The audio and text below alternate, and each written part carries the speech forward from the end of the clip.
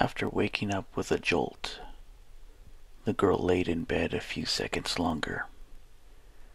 Reaching over to switch on her bedside lamp, she tried to remember exactly what had stolen her sweet slumber away. When she couldn't, the brunette swung her legs over to the side of the bed and heaved herself up.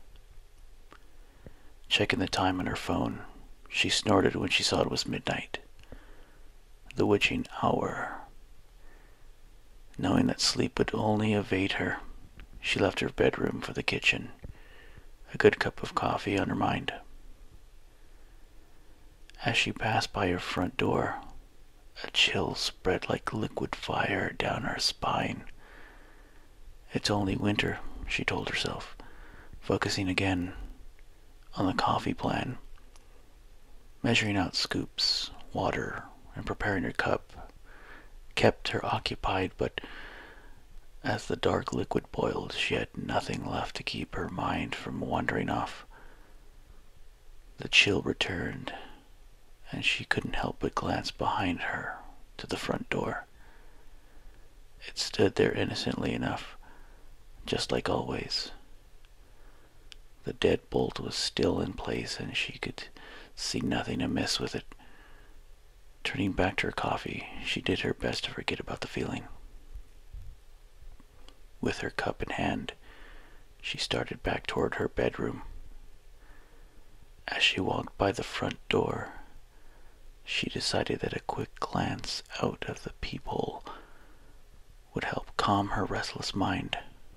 The chill worsened with each step she took toward the door, and further away from the safety and warmth of her blankets. She pressed her empty hand against the cold metal door and took a deep breath before leading her eye to the peephole. At first she could only see an inky blackness, and somehow seemed to swirl in itself. When she blinked in surprise, the void melted away. She wished it hadn't. In its place, there stood what she could only guess was once a man. The limbs were long and inhumanly awkward, with bulky joints branching off into several arms, not unlike the branches of a tree. The creature was draped in a black suit, somehow making the thing more nightmarish to her. The icing on the proverbial cake, however, was what passed as the hellish thing's face. It was as though her mind blurred the ghastly visage to spare itself further shock and horror. She shoved herself away from the door, with a hand still pressed against it.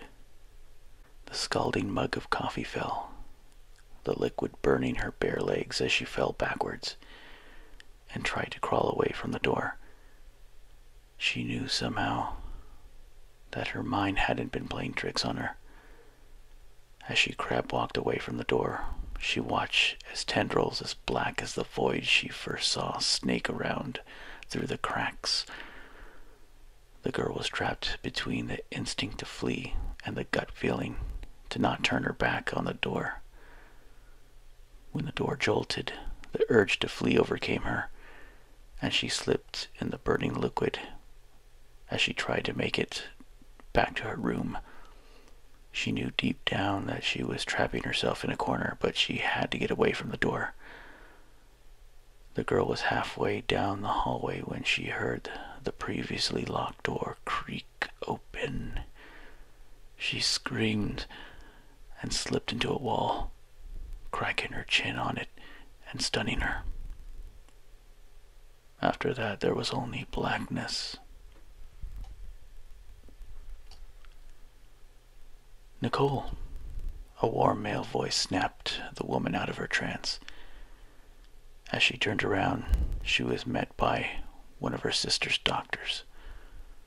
She nodded, not sure if she should say anything, or even if she could find her voice, if she did have something to say. That morning, she'd gotten an urgent phone call from the hospital saying that her sister, Lindsay, was there. Before they'd even let her see her, the doctors had pulled her off to the side and insisted that they talk to her about what might have happened. Phrases like self-inflicted and assault had been thrown around, and Nicole felt her mind reel. She still hadn't fully understood what they'd been saying until she saw Lindsay with her own eyes. Her little sister had a bandage wrapped around her head, covering both of her ears as well as her eyes. They said it was to keep her now deadened eyes from drying out and to try to keep infection out of the wounds Lindsay had made to her ears. The doctors had guessed that either she or someone else had jammed a pencil into them to keep her off balance or to deafen herself against something. There was a mix of first and second degree burns on her hands, legs, and feet from what was assumed to be the coffee her neighbors found slipped all over the entry to her apartment. As Nicole walked into her sister's hospital room the first time, she thought she had spied the silhouette of a man in the window. That, she knew, was impossible. Her sister's room was on the third story of the hospital,